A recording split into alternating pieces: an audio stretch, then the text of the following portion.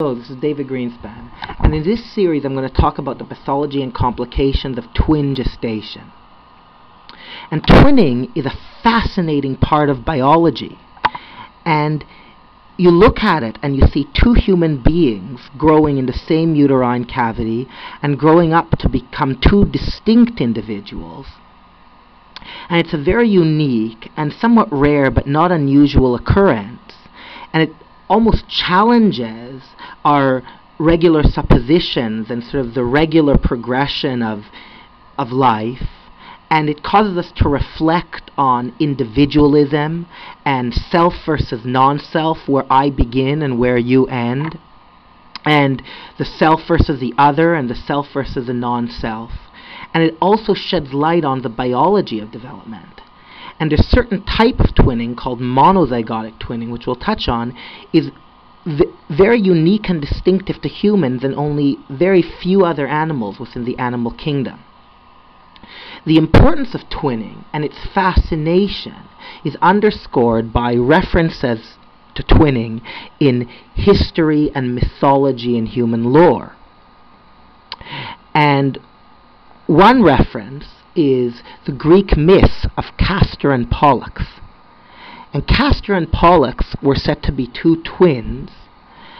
However, one thing that shows up a lot in the mythology is that there was an asymmetry between the two twins, in that one of the twins, and it's not really clear which, was immortal, and the other twin was mortal. And you could ask, how is that possible? How could one twin be mortal and the other twin be immortal? And the answer given by the myth is that they had two separate fathers. So the mother's name was Leda, and the father of one of them was Zeus, and the other father of the other of them was Tyndareus. And so Tyndareus was immortal. He was actually the husband of Leda, and Zeus is of course immortal. He's a god, and therefore Castor and Pollux were asymmetric. One was mortal and the other was immortal. And it's interesting because a lot of artistic renditions of Castor and Pollux show them hatching from eggs, so it shows the fascination of early man with the genesis of twins. And in fact, they're often depicted with skull caps on their head that are interpreted as vestiges from the eggs from which they hatched. Of course, other references to twins in literature include Romulus and Remus.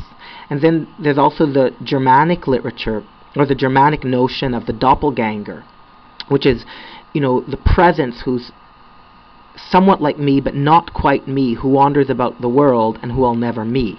So sort of like my counterpart. And then, the notion of the evil twin.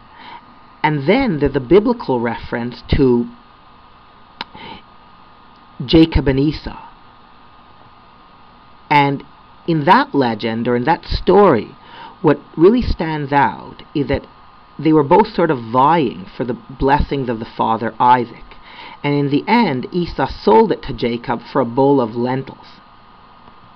And so Jacob was given the superior blessing. And the language used to give, that Isaac used to give the blessing, was more poetic for Jacob than for Esau. And he was promised to become the heir to the dews of the heaven and the fats of the land. So the greatest abundance of the natural world was given to Jacob. And the reader is struck by the asymmetry.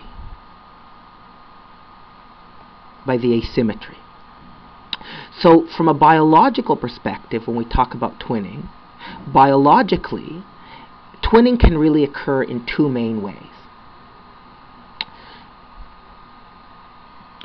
So twinning can occur in that the ovary normally the human ovary ovulates only one egg per cycle per month. But there could be sort of a rare event where the female ovary ovulates two eggs in one cycle. And it could so happen that each egg gets fertilized by a sperm. And then, if that were to happen, each conceptus would give rise to an entirely different individual, an entirely different fetus and placenta. So this scenario where there's two acts of fertilization, two separate fertilizations, that's called dizygous twinning, because there's two zygotes, two completely different zygotes. And the other thing is to note is that no sperms are exactly identical because of the way meiosis works, and no two eggs are, so these two twins are genetically non-identical. In fact, they're no more identical than singletons. They're first-degree relatives. So this, once again, is dizygous twinning. The biological predisposition for dizygous twinning relates to things that make a woman predisposed to ovulate twice in a given cycle. So it's found to correlate with race and ethnicity and geography, and also with blood levels of FSH and LH, which are hormones that prepare the ovary for ovulation. So blood levels of FSH and LH, and the other thing that we know is that fertility meds increase dizygous twinning. The other type of twinning is monozygous twinning.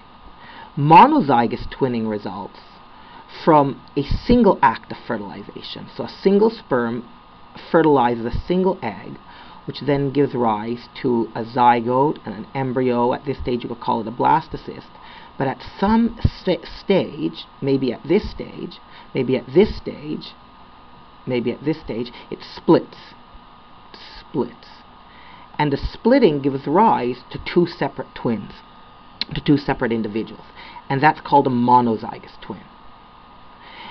And the role of the pathologist would be to try to, one of the roles of the pathologist is to try to determine what the biology of the twinning is. Now, I should have mentioned that monozygous twins, because they arise from a single act of fertilization, it's a single fertilization, they are by definition clonal. So they are genetically similar, not entirely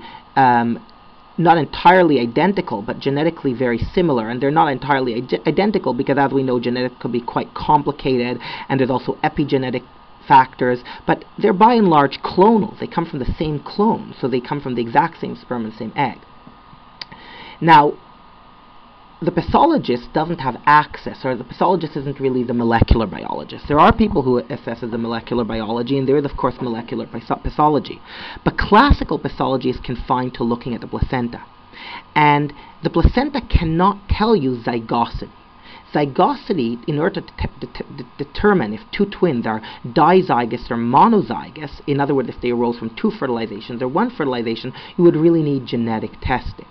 Of course, one thing is that if you have a boy and a girl, it usually, unless there's a genetic event that happens after the splitting, which is quite uncommon, the vast majority of time, if it's a boy and a girl, then it'll have to be dizygous.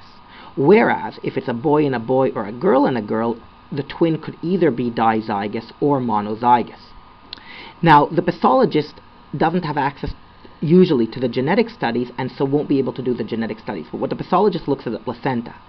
And so the pathologist looks at the nature of the placenta and how the placentas are divided, and then tries to make predictions about the zygosity.